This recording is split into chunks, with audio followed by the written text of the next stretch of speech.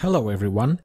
In this video I will show you how you can create a minimap for your 2D Unity game. First I add a big map sprite to my scene and then create a new sprite game object which will be our player.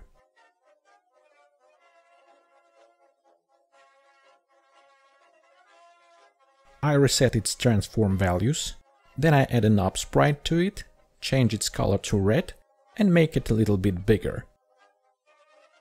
Our player gonna need rigid body 2D component for movement. I add one and set gravity scale to 0 so it will not fall down. Finally, I add a player move script to it, which provides simple movement by pressing arrow keys. OK. Main camera follows the player in this game, and the simplest way to do it is to make it to be a child of the player. Here we go. Next, I create new camera and call it minicamera. And this minicamera has to be a child of a main camera. OK. And I reset minicamera transform.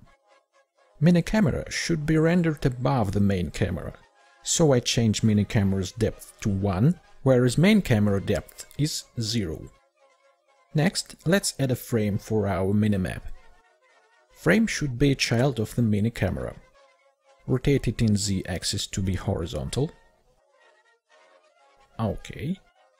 This frame should be rendered only by minicamera. To make this happen, I need to put this frame to the separate layer. I have frame layer already created, so I just put my frame to it. After that, I need to change culling mask of the main camera. It must render everything except frame layer. Just like this.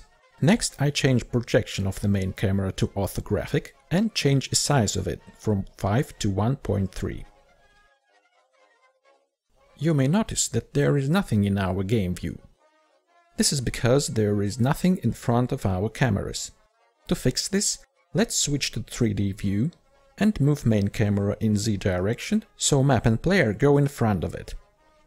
Now, in game view, we can only see what minicamera is rendering. Let's change minicamera viewport rectangle, x will be 0.7 and y will be minus 0.7.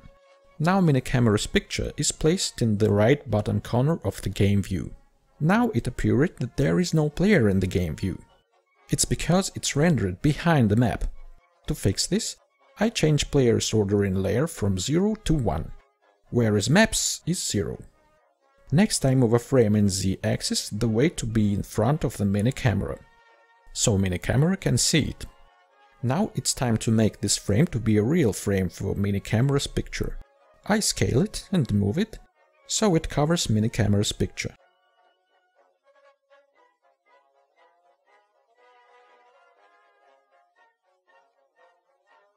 Just like that. Since only one audio listener is allowed in the scene, and each camera goes with its own one, so we need to remove or disable one of it. I do it with minicamera's audio listener. OK, time to hit play and see how it works.